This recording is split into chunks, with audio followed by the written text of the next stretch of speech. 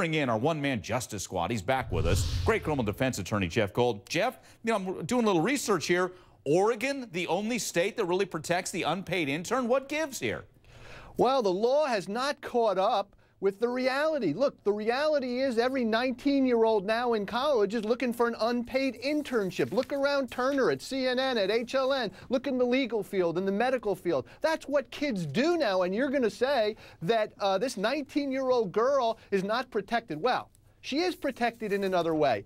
Touching somebody's butt is sexual contact in almost all states, and she can file a criminal charge. What happened here, so that the viewers know, is that she couldn't sue technically under the law because she wasn't paid. But this judge could have taken a leap, and other judges should start taking a leap, that when it looks like a duck and it quacks like a duck, it's a duck. And when somebody's an intern, they're looking to that boss, just like any employee is, for the next thing, the opportunity. They want to please that boss. That's the whole theory of sexual harassment, is that these interns, just like any employee, wants to please the boss, and so they have no power in the situation. It's the powerlessness that makes sexual harassment. Now, just remember, she could file charges against this guy, and ultimately, this guy was also accused of doing this to another individual and has been fired himself in the particular case. But the law has to catch up with the reality. Yeah, we know that there's a city councilwoman, Gail Brewer. She wants to amend the law to include unpaid interns. And here's a quote. It's kind of summing up what you're saying here, Jeff,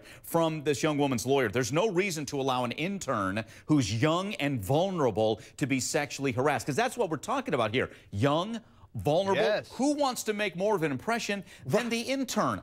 I mean, and it's even joked about the casting couch in Hollywood. Well, the same goes in any field, or could. Absolutely, absolutely, Mike. This is all our kids, are now in college. When I was young, we all worked, but you know what? My kids all did unpaid internships all throughout college and even graduate school. So we're talking about the most vulnerable of all, 19-year-old girls, 19-year-old boys even. So yeah, the law has got to catch up. It's outrageous. The judge did the right thing technically under the law, and she can file a criminal charge against this guy, but it's got to catch up to the reality. Yeah, way to bring it home, though. Really, we're sitting here, and it's like that's our kids, whether they're that age now or soon to be, 5, 10 years. That's our kids trying to impress somebody to maybe get a job down the road.